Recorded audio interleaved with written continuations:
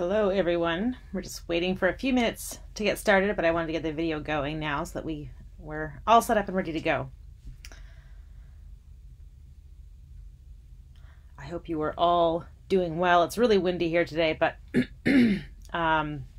thankful to be able to get out and walk every day. It's been a rough past few weeks. I'm sure that you're all feeling that way also.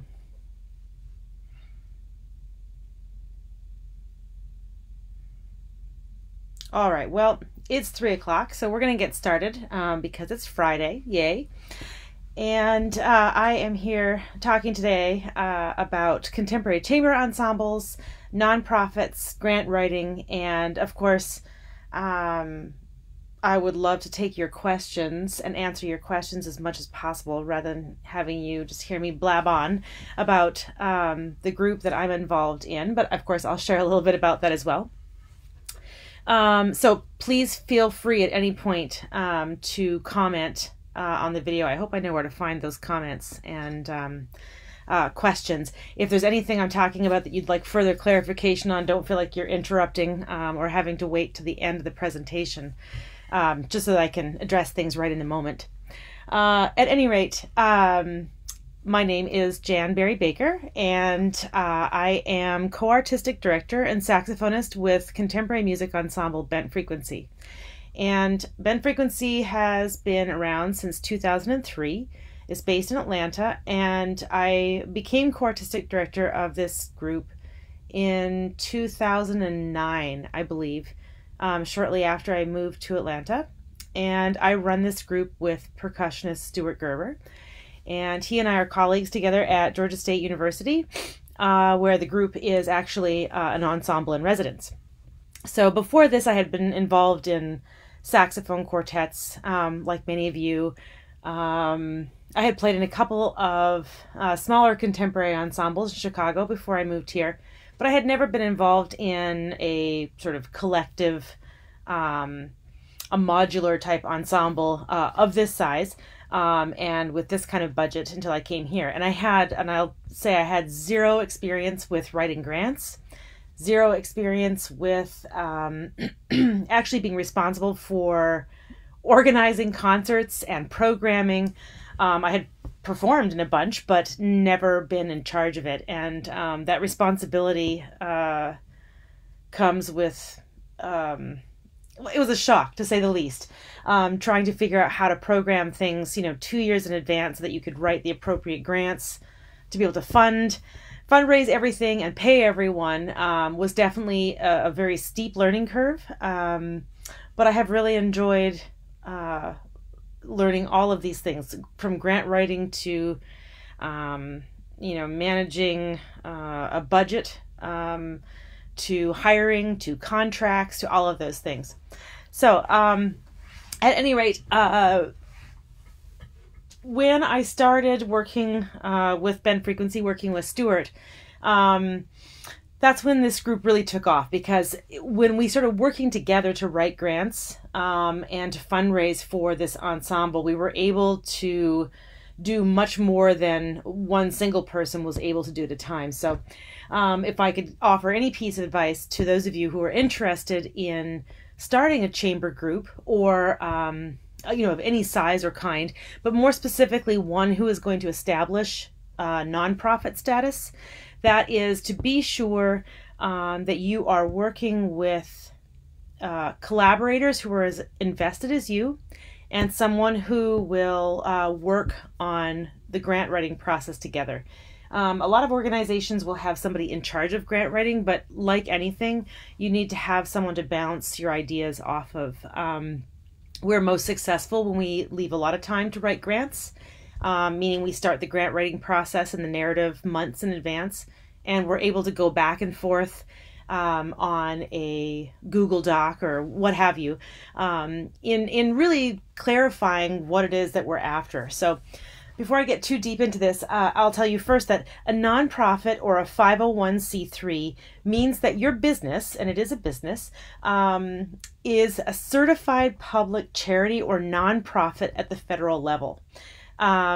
So this means that you're exempt from many you're tax exempt, and the money that is earned as sort of extra profits come back to the business to be reinvested into the business itself or its programs. So in other words, people aren't profiting directly. I mean, people earn money from it, of course, the musicians are paid, but extra money that is earned goes back into funding the presentations, projects, education, etc. of the business itself. The great advantage to being a 501c3 is that you, as a charitable organization, can collect donations that are tax write-offs, whatever that means anymore, but they are tax write-offs for people who want to make charitable donations, and you are eligible for applying for grants without having a fiscal sponsor. And I didn't even know what in the heck a fiscal sponsor was when I first started this, but if you aren't a 501, your group could apply for grants if you had a fiscal sponsor, such as Fractured Atlas. I'm trying to think of other fiscal sponsors. Feel free to type in fiscal sponsors, friends, if you think of any into the comment bar. But Fractured Atlas is certainly one of them. Churches sometimes will be a fiscal sponsor. People that have registered 501 status, like a larger center for the performing arts, if you're going to partner with them, can also be your fiscal sponsor. So you can apply for grants in this way. And what this does is actually allows you to put on projects that are, much bigger than just GoFundMe projects, etc. Not that there's anything wrong with GoFundMe projects. And I'll talk about the importance of community buy-in in a second too. At any rate, having 501 status allows you to apply for these grants. And so what's most important is creating a mission statement for your organization that is clear and succinct, and that is understandable by people outside of music. I can't emphasize that enough. Oftentimes people reading these grant applications are not artists and they're not musicians. They are business people, or they are managing some kind of grant operation of some kind, whether it's a foundational grant or whether it is an actual arts grant. A lot of times they're not artists themselves. And so what we don't realize is jargon is completely confusing when they're reading an application. So make sure that your mission statement is very, very clear in stating what it is that you aim to do and how, and why your particular organization is important in serving the community that you're part of. So I can, for example, give you Bent Frequency's mission statement. Is, and this is the very succinct one, this isn't the full one we use for full grants, but the very succinct one is, Bent Frequency is an Atlanta-based Bent Frequency is the Southeast's premier contemporary music ensemble. Founded in 2003, the group brings the avant-garde to life through adventurous and socially conscious programming, cross-disciplinary collaborations, and community engagement. Committed to exploding marginalized programming in classical music, one of Bent Frequency's primary goals is championing the work of historically underrepresented composers, music by women, composers of color, and LGBTQIA+. So that is our brief mission statement that basically says we are dedicated to avant-garde music. We are dedicated to championing the music of historically underrepresented composers. We are interested in socially conscious programming, cross-disciplinary collaborations, and being involved in our community. So we didn't get too deep into all of the various things that we actually provide education-wise, or the exact kind of programming that we do, but it does show how we are important to our community, and we are involved in serving underrepresented populations within our community. So once you've created a mission statement that is clear and succinct, the next thing is working on your grant application and narrative using that very same advice, explaining your project in the simplest of terms, the dates, the locations, having all of these things laid out in advance. And sometimes things do change, and grant agencies know that, but the idea is to look like you have a plan and that you've already made the arrangements for community partnerships or renting a space, etc., etc., and explaining what it is you are doing, what performance and educational events, what it is that they mean to the community you serve. Meaning, giving a concert for a concert's sake is great, and I'm all about, music for music's sake. But granting agencies, especially ones that are county agencies, local government agencies, city agencies, they are looking for how you can bring something to the community, how you can not only expand your own reach, develop your own audience, but how that's a benefit to the community, meaning how you can, like I said, serve underserved populations, how you can bring together multiple parts of the community. Are you able to establish an ongoing relationship? Those kinds of things. And they're looking for in-reach and outreach type programs. Again, I had not really heard these terms. I knew what outreach was, but I didn't really understand the difference between in-reach and outreach, but they are very different things, based on whether or not you are bringing people to you or you're going out into the community to offer educational pieces of this. At any rate, meaningful engagement with your community is the most important thing. So those kinds of things take a minute to be developed, and they should never be rushed. I can tell you that I've looked back at grant applications I've written, and I've written a lot of them. I can tell right away which of the ones we took a month to kind of go back and forth and write over a Google Doc, and which ones, we were clearly scrambling the night before to throw together. Very important to check for spelling mistakes and all of that, but you need to keep a constant voice in the narrative. You need to make sure that it's not full of jargon. And like I said, to not repeat yourself and to be as clear and concise as possible. So if you leave yourself time, usually, you can come back after a week and kind of clean up things and make it as simple as possible.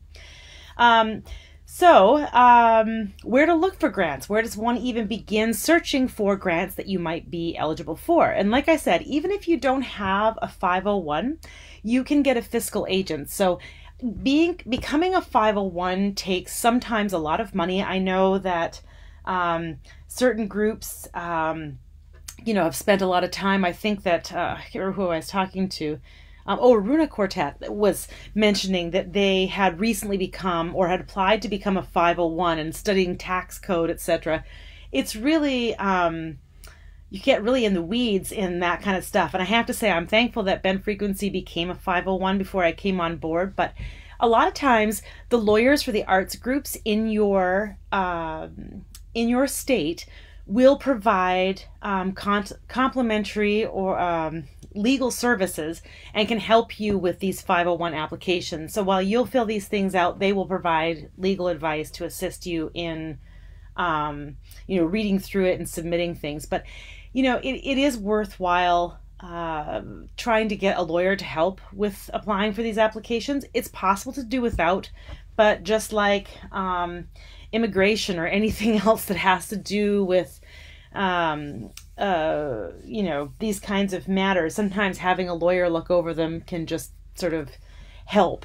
At any rate, I know Georgia Lawyers for the Arts does offer services to help groups become 501s.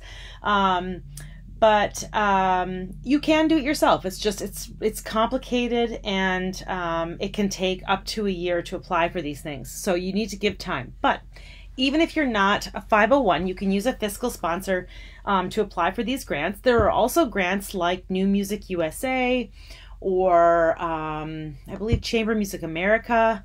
There's a number of them that don't require you to be a 501. You can be an independent artist, and that might be a good way to practice getting some grant writing experience. But where to start looking for these grants? I would say where we start looking usually is a place like Grant Station, and I can type these up on the video and provide them after the fact, but Grant Station is a good one. Grantspace.org has lots of tips and listings of grants. Grant Watch, Americans for the Arts, Foundation Center, the Community Foundation Locator. I'll type these up and list them for you in this video, so you have access to that. But these are places where you can look for grants for your particular organization. I cannot emphasize this enough, but it's really important to create your project, totally flesh out your ideas, and find a grant that works for your project. Do not go and find, a grant and try to cram your project into it. It never works out in that way. We know that there are grants out there for commissioning contemporary pieces. So of course next year we'll think about it and plan to commission a composer that we want to commission. But if there's a particular grant that is only for Icelandic composers, don't change your whole Chinese New Year program into an Icelandic program just so that you can try to get it funded by a grant.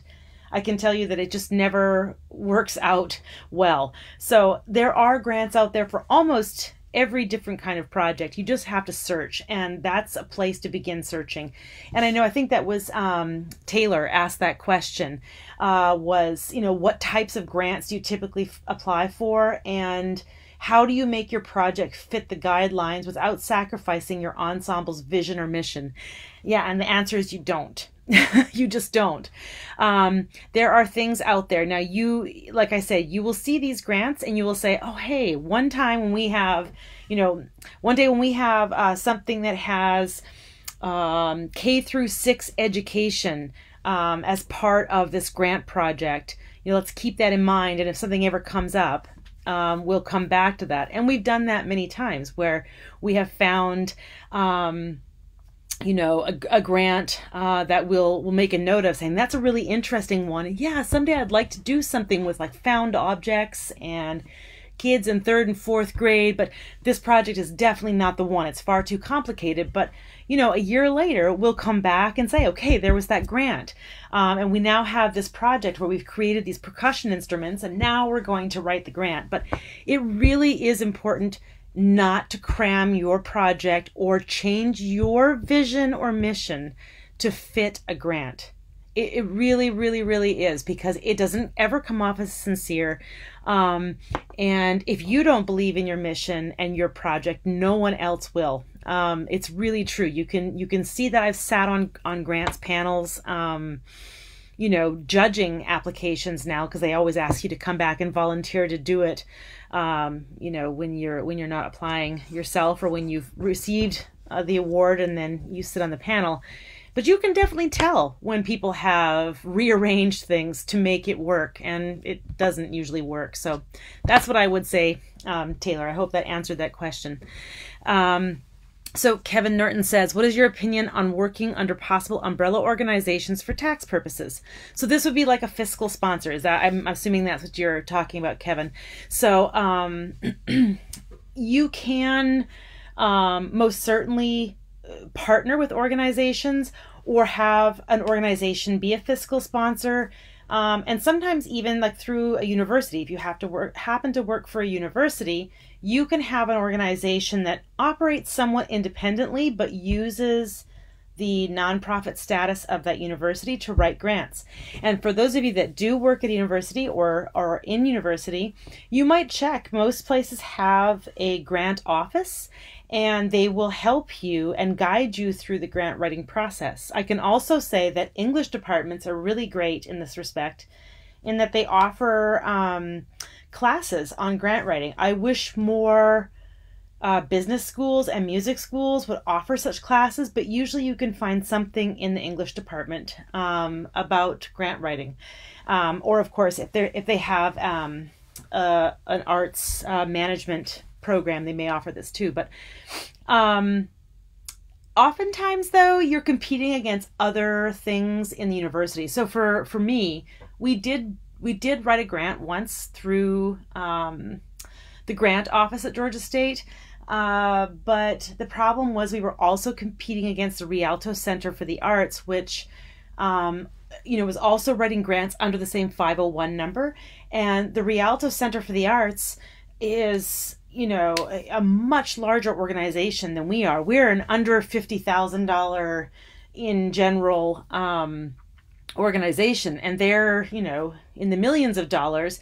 And for whatever reason, we ended up competing in the same pool because we were under the same nonprofit number, and it just didn't make any sense. We had no chance of winning this grant, and it was it was just silly. So at that point we decided never to do that again. We were going to write our own, since we had our own 501 number. But I do know that people have been very successful using fiscal sponsors, so it's definitely something I recommend, especially until you can get your own 501 number. So I hope that answers that question. Okay, so you're looking for grants. I gave you a few places to look for grants. Definitely, if you live in a large city, check out your city. Like, so for us, we have a mayor's office of cultural affairs, and we can apply for those grants every year. But there's also county grants. So for Fulton County, Clayton County, all the different counties, they have arts councils also. And then they have a whole entire Georgia Council for the Arts. So those are all good places to look. The arts councils in your state, and then these nationwide grants programs, which also will list international grant programs too. So we've applied for grants in Ireland to bring in Jennifer Walsh, who came in and gave an awesome concert here like 10 years ago or something. And the Irish government, it was Culture Ireland, that actually paid for her to come in and spend a week here with us. So there's lots of grants you can find internationally too, from places like Grant Station or Grant Space.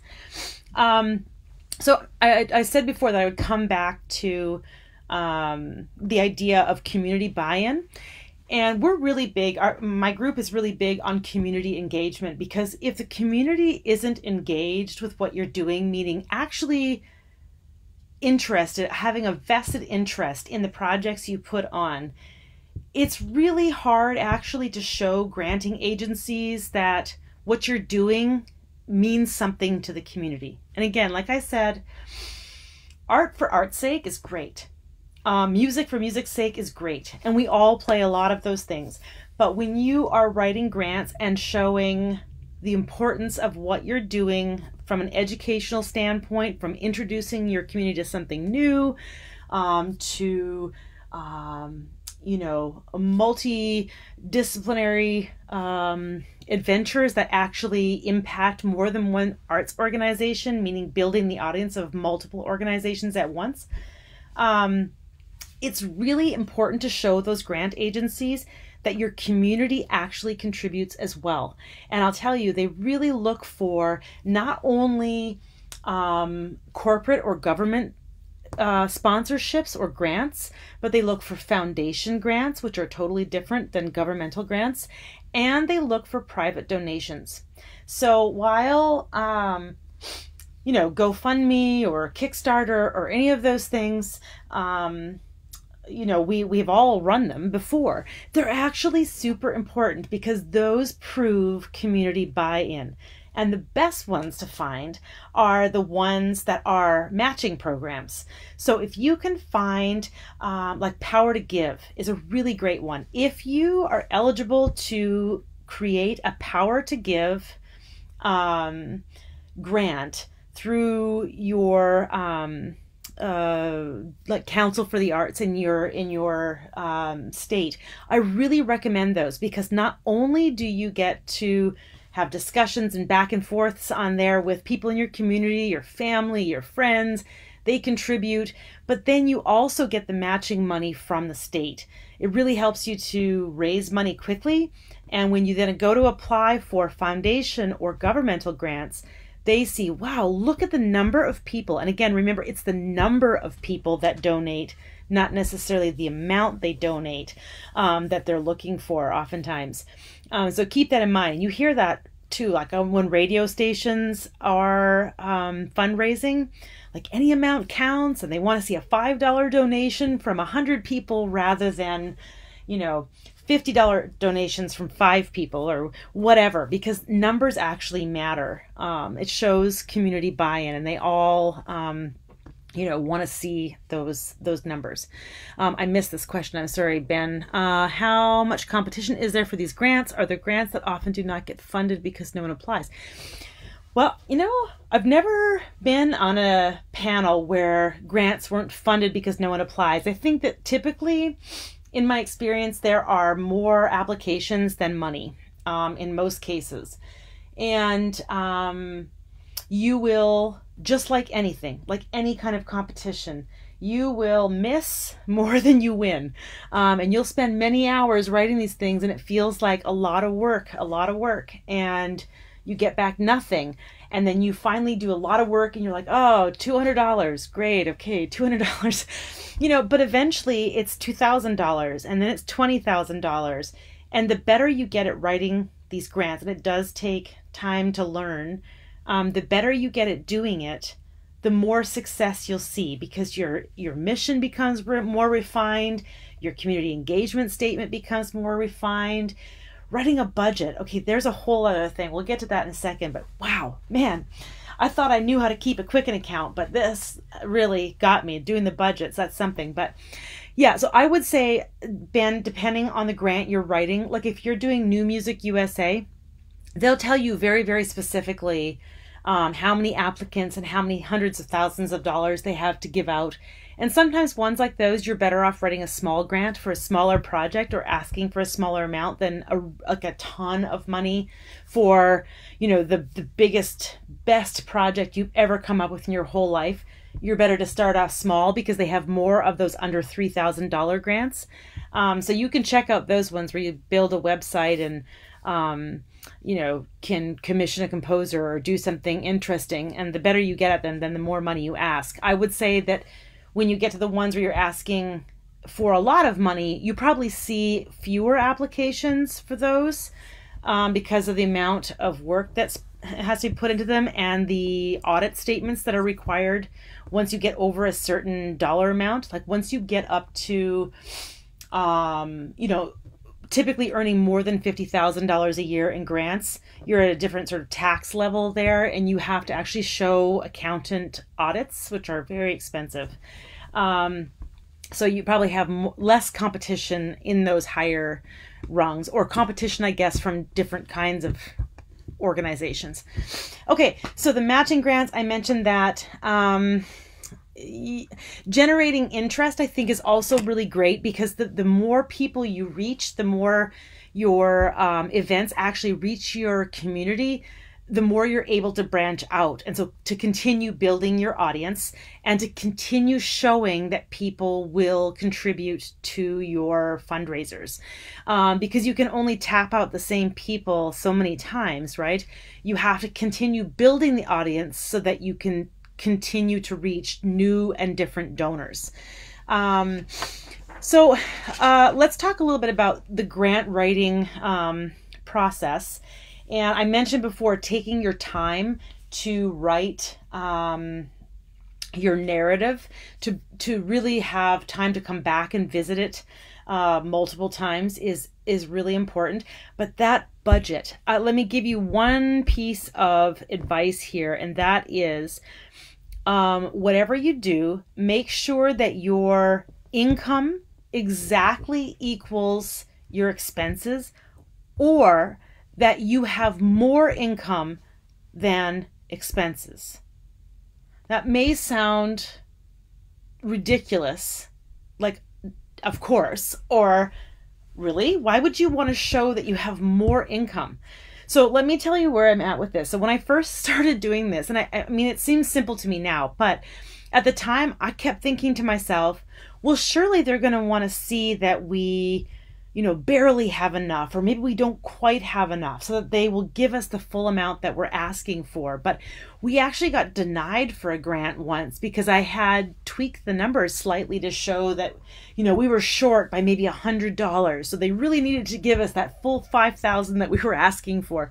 And I didn't realize that I totally shot ourselves in the foot. But quite literally, when you apply for a foundation, like I'm thinking the Amphion Foundation or Ditson Foundation or Copeland Foundation. There's many foundational grants, but they basically want to see that you've thought the whole project through. You know exactly where all pieces of the puzzle and money are coming from, and that by them giving you this grant, this project will make, if not earn, a little bit of money.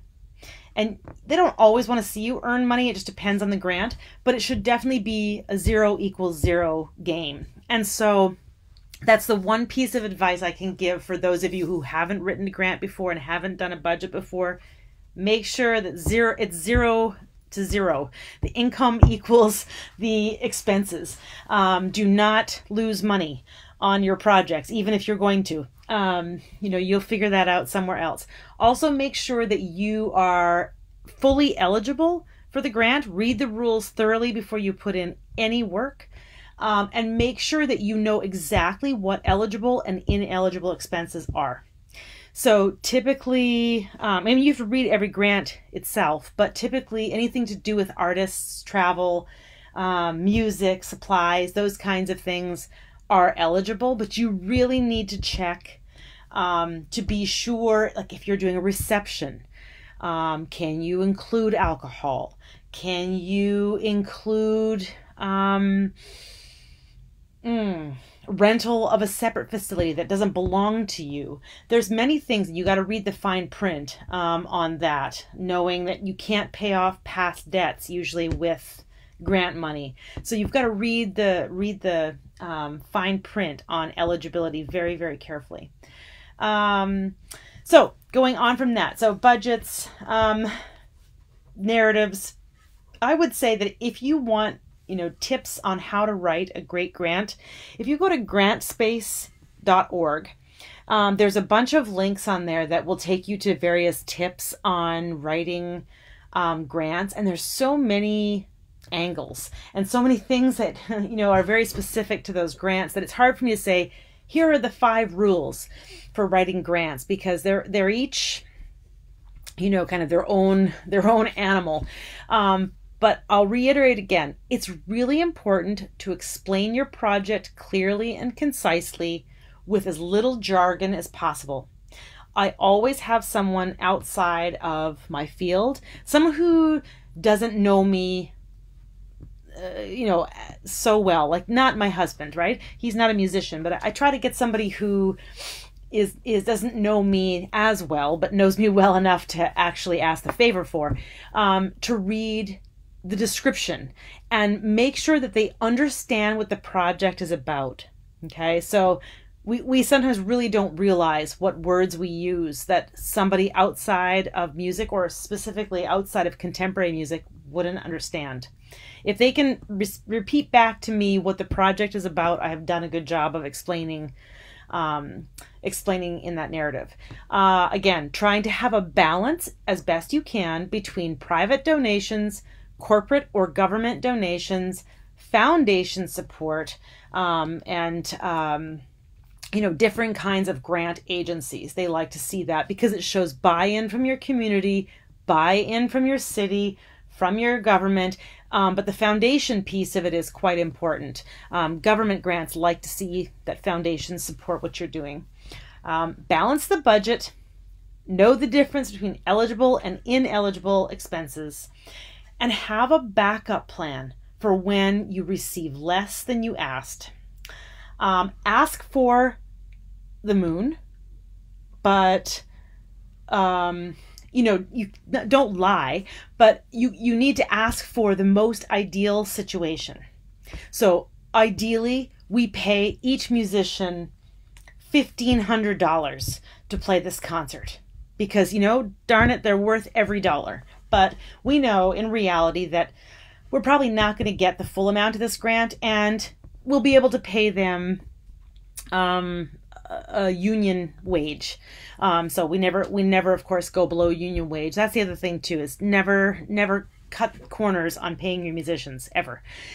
Figure out other ways to cut corners, whether it's less rehearsal time or less rental space or what have you. But anyway, ask for the moon, but make that contingency plan so that when you don't get all of the money you're asking for. You know exactly how you're going to retool the project, because most grants will come back to you and say, okay, we need a revised budget that shows how you're going to make it work with, $3,000 less than you asked for, etc. Or be able to go back to the well and say, actually, you gave us $3,000 less, but that's okay. We have this much community support that we can add back into the pool. Therefore, the project will go on as is. You want to make sure to document everything. You want to try to get as many data points as you can, meaning count how many people are there. If you can do an audience poll card, even better. Find out where people are from. Have them check off, like, I'm from this county or this county. Granting agencies want to know all that information, and you want to check to see what your responsibility is for reporting afterwards as well. Okay, so back to how to write a grant and the things you need. So the backup plan, absolutely, you need that. Double check looking for spelling issues. And again, it seems, we've all written papers, but these grant applications, spell check doesn't always work when you're putting them into these things. They don't run off like Word. So we typically do ours on a Word doc so that we can see if spelling things come up. But I usually go back and try to read through the grant application out loud, because I usually catch more issues, grammatical issues that way. And again, as I mentioned in the beginning, do not wait until the last minute to write it. Co-write the narrative with somebody else using a Google Doc, and try to give yourself at least a month to bounce ideas off of each other. So I want to address a few other questions that people had asked in advance. Joshua Thomas said, what works, what doesn't, how to effectively act as your own group manager and promote yourself without letting it become a full-time endeavor. Yeah, no joke. Gosh, I wish I had great advice as to how to not let it become a full-time endeavor, but really what it is I think we try to be careful about pre-planning 2 years in advance. So we plan 3 to 4 large events per year when we plan a season. Sometimes we'll plan a tour, like if the duo project, if Stuart and I are going to do a duo tour, that'll be extra and added on. But typically 3 to 4 projects spaced out throughout the year so that we know that we can control aspects of it, like having enough time to learn the music, being able to plan the dates so that it's not conflicting with the symphony schedule or the opera schedule, because a lot of our freelance musicians play in these groups in town. And just making it so it's not overwhelming, because even just managing the projects, aside from grant writing, etc., just managing the projects is overwhelming. Sometimes, coordinating the rehearsal times can become like a full-time job, but we also are very clear as to whose job is what. I manage the books. I do all the accounting. I'm the treasurer for the group. We plan the concerts together and deal with logistics together, but Stuart is the one that knows everything about the electronics, and he does like the hall booking because he deals with all the percussion equipment. I manage the money, the contracts, those kinds of things. So we have clear duties and try to deal with it that way. So because we do actually both have full-time jobs outside of doing this. So that's one way we're able to manage it, is really spacing out the concerts and only doing 3 to 4 per year, especially when we're doing big concerts. Like we do fully staged operas sometimes, and that's really, yeah, we have to plan carefully there. Okay, let me come back. I see Brandon's got a question here, but I want to answer. Matt Taylor asked what my typical schedule is like. How do you balance the logistical responsibilities with the artistic? Definitely something I find difficult too, Matt, but trying to stay at least a year or 2 years ahead. And of course things change, but a year to 2 years ahead in programming decisions really helps. Logistics become a nightmare, but we also have a really good board of directors and volunteer base. So we don't manage all of the logistics. That would be impossible. We manage the ones that are, right in the front of the stage, but we have volunteers that do help. And the artistic decisions are made well enough in advance that it doesn't become a juggling act in the moment, trying to juggle the logistics while, planning the next concert, etc. So to me, sometimes the hardest part is that I get stuck artistically. I mean, don't we all? At some point, it's like you run out of ideas or something. It's, and of course there are always fresh ideas and fresh things to be had, but sometimes we feel like we get stuck in a rut. But that's the beauty of making sure that you're working together with somebody else to bounce ideas off of each other. And you can kind of, feed off of each other for like, hey, that's a cool idea. And what if we did this too? And yeah, it's good to find someone who's on the same page. And as Amy Williams always says, you got to find your people. And once you find your people, you're really able to keep moving things forward. So, okay, Claire Sally says, where do you rehearse normally? How do you recommend finding a rehearsal space if you don't have access to something like that at a college? How much time a week do you put into bent frequencies, such as rehearsing, grant writing, finding gigs, and how do you balance that? Okay, so normally we rehearse at Georgia State. Because we're dealing with percussion, oftentimes we're in the basement at Georgia State because Stewart has large rehearsal spaces down there and all the percussion gear is there. And we'll also use Copleff Recital Hall, so there at a college, right? But we also sometimes give concerts not on college campuses. So we will find sort of underground art spaces like the Bakery or iDrum when it was around. And a lot of larger cities will have, these kind of arts collectives where you can not even rent the space necessarily, but they take the door or part of the door or something. And you can sometimes arrange, swaps for things where you are able to use their rehearsal space, especially if they are in kind of an industrial area. Sometimes they have, they're not quonsets, but like open kind of unfinished spaces where you can set up and rehearse in there. If you need a piano, that becomes more difficult. But sometimes churches will let you use their space, both in the recreation room as well as in the chapel if you need a piano. You got to get creative when you need a piano. That's always a tricky one. But yeah, so, if you're not at a college, you're going to have to work something out. Maybe there is a music center that you teach at where you could offer a trade, meaning you get to rehearse there and you'll give one kind of benefit concert or something a year for their audience. You can always work out some kind of trade in that way. How much time a week do I put into bent frequency? Well, it depends on if it's grant season or not. Grant season always seems to come in the spring. And in the spring, yeah, I spend many an evening burning the midnight oil writing grants after I'm done work.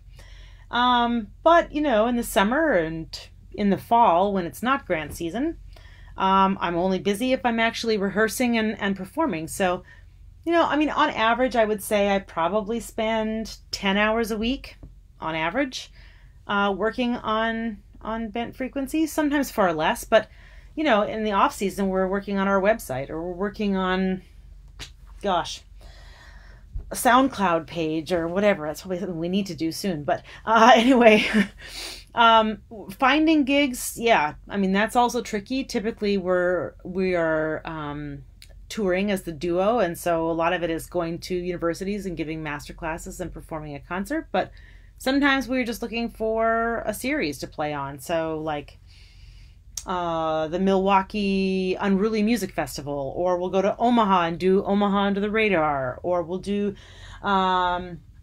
Cleveland for Noah Evans series. Well, we're not doing anything this summer because everything's canceled, but yeah, so we just kind of look around for festivals. We'll probably apply to do Splice in Athens at UGA this fall.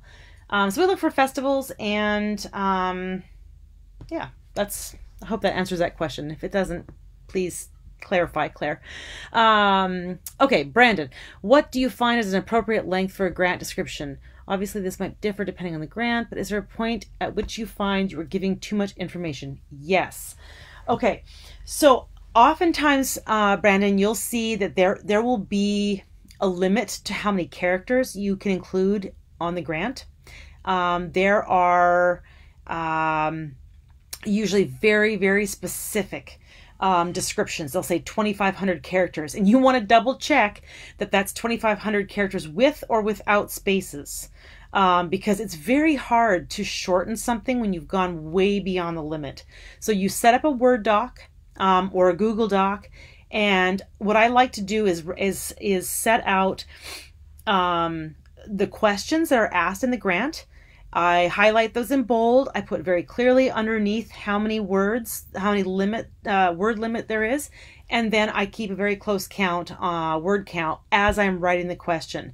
So usually it's better to say things as concisely as you can than to just ramble on and on and on in your description.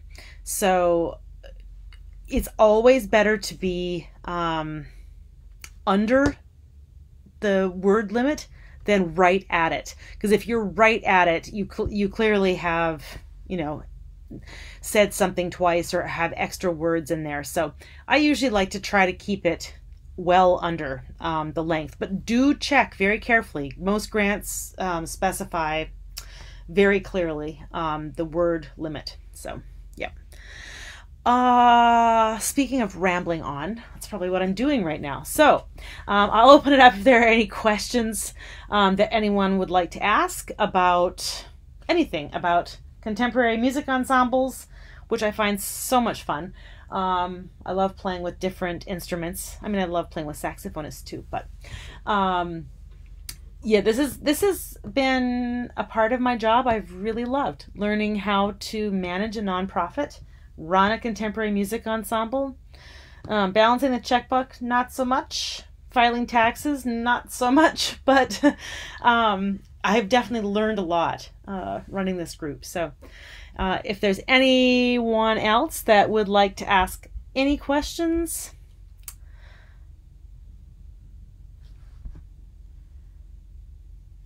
I guess not. I rambled on so long that I answered them all. Well, I will write in those comments the list of those places to check for grants. And I will be happy to answer your questions if you think of something after the fact and want to send me an email about this. But yeah, it's definitely a skill worth learning. And if you're in school right now, it's a skill worth learning now, because we almost always have to apply for funding, because it's not every day that people just call us up and say, hey, I'd like to hire you to come do X. Usually we're creating the opportunities ourselves as 21st century musicians. Oh, Peter asks, so I got a couple info here. What is your favorite 21st century ensemble instrumentation to play in? Oh my gosh, that's a really tough question. That's a really tough question. Well, I mean, I like the idea of a modular ensemble, like not necessarily like a fixed thing, because there's just so many timbres. I really have loved playing with percussion, mixed saxophone and mixed percussion, because there's so many sounds there. I'm kind of really digging the saxophone piano percussion trio. So I've loved some of those. Thanks for the question, Peter. I hadn't really thought about that. That's a good one. Any other questions? Oh, thank you all so much. You're all so sweet and kind. I wish I could see you and talk to you in person, but it's been great. I want to thank Nathan Nab, so much for putting this all together. What a fabulous resource for our students. I have to say, you know, I was overwhelmed thinking, how in the world am I going to, you know, provide content for my students in this time? And, you know, Nate put this together, and what an amazing resource for all of us, because, you know, we can't all be experts in everything. And so having all of these professionals come on here and share their experience and expertise with our students and with each other is just so fabulous. So I can't thank you enough, Nate, for everything and for managing all details of this. So thank you all so very much. Oh, I see one more question in here, Nick. Oh, Jonathan, I missed your question. Sorry. Do you or how do you set limits on your personal repertoire for the year? Yeah, no kidding. I have to say I don't do a ton of solo performances anymore. It's mainly orchestral and then chamber music. But like I said, we plan 1 to 2 years out. So I very carefully make sure that not every single piece that Bent Frequency puts on has saxophone in it, Jonathan, because otherwise I wouldn't be able to keep up. So we have a large collective of people who play in the group. There's like 13 or 14 people. And so, you know, I'll be listening to something awesome and say, that is the most amazing flute and guitar piece ever. We're going to put that on a concert, you know, and I'm very careful that I'm not on every single one of them. And sometimes I'm not on the concert at all. So that's how I manage that part. Nick, how much outsourcing do you do for accounting, legal consultation? Yeah, I don't. Yeah, we don't actually. We don't outsource any of the accounting. If you can believe it, I learned how to do the accounting myself.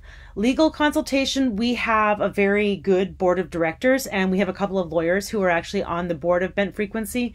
So we do ask them questions often, you know, when we have contracts, but we try to use like union type contracts that are tried and true. But the accounting stuff, yeah, I do it.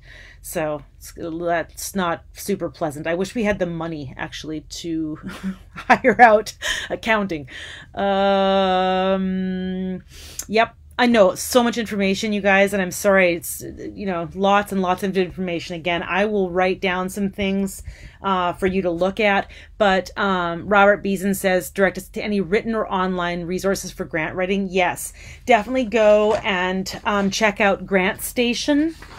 As well as Grant Space, and I'll write them down in the comments of this afterwards so you can all find them. There's some really great tips there for online for grant writing. Also checking out your local arts councils, because a lot of them will have advice too. Noah, have you done any projects with students to help them gain these nonprofit skills? Yes. Indeed, Noah. A lot of times I will involve the students in projects. Like when we hosted George Lewis last year, we tried to involve the students. We had a student concert as well as professional concert. And, you know, a lot of the organizational things we left up to the students so that they learned how to logistically plan for things. I mean, we didn't leave the grant writing to them. We did the grant writing, but you know, a lot of it is teaching them, okay, let's start with the logistics, right? How do you create advertising for such a thing? How do you create a budget for such a thing? And how do you even book the plane tickets and get all that, all from the beginning to the ending. So we do have students that do assist. I have had a couple of interns at Georgia State who kind of learned the ropes of the basics of grant writing and the basics of running a nonprofit. So they would come to our board meetings and help us with our like strategic plans and things like that, so they could see things from that angle. I never had anyone actually come in and write the grants, but you know, we have encouraged them to go and take some of those grant writing classes to sort of learn on their own. But yeah, I mean, trying to get the students to do something in the community with these organizations that are, you know, not at the school. Because in the end, when you leave school, where are you going to play? You no longer have the recital hall at your school to play at. Where are you going to play? And so, you know, having them be able to organize fundraiser concerts or whatever in exchange for using a space, that's just good experience to start there, you know, to start working in finding that piece of the puzzle. So there are some things that we've done there. Anybody else? Do you find it an uphill battle to convince non-saxophonists to jump onto works commissions featuring saxophone? No, I mean, you mean trying to convince non-saxophonists to perform in with the group? No, because I run the group. So if I pay them, they'll play it. No, I'm just joking. Yeah, not really, actually. Composers these days, we are contacting them and saying, well, we have options. You can write for saxophone and percussion, or you can write for the larger bent frequency group. And most of them are super excited to include saxophone. And sometimes they get a little overzealous where they want to use all of the saxophones, and we have to actually restrict them to using one or two because they're wanting it played by one person. And that's always a nightmare, as we all know, trying to switch horns in one piece. But no, actually, we've had really great luck in commissioning new pieces and having the performers that we play with all the time interested in playing, contemporary chamber operas that have saxophone. We've done a couple of them, and actually, we performed Ricardo Zahn Muldoon. He teaches at Eastman, and he's such an incredible composer. He wrote this amazing opera. Well, it's more like a cantata, or I'm not even sure what he would classify it as, but called Kamala. And we actually played it here, and then we took it to the Cervantino Festival in Mexico. And originally it didn't have saxophone in it. And when we told him the instrumentation of bent frequency, he actually, sort of by request, put in a couple of movements with saxophone. And now he loves it so much that he calls it the prime version that he prefers. So it was a fully written piece before without saxophone, and he put it in because we had asked, and now he loves it. So actually we've had great luck. It's different than, I think, the traditional world, the traditional orchestral world, although we're making headway there too. I think the expectations with chamber music are different, so it hasn't been so bad. No contrabass. Well, I mean, we have a contrabass at Georgia State, but yeah, it's not one that I play very often, I must say. So awesome. Thank you all so very much. I hope you have a great weekend, and I appreciate you tuning in. I'll write those places in the comments after the fact. And, hopefully we're out of this quarantine soon and we can see each other face to face. But thanks again, and thank you so much, Nate, for organizing all of this. We'll see you later.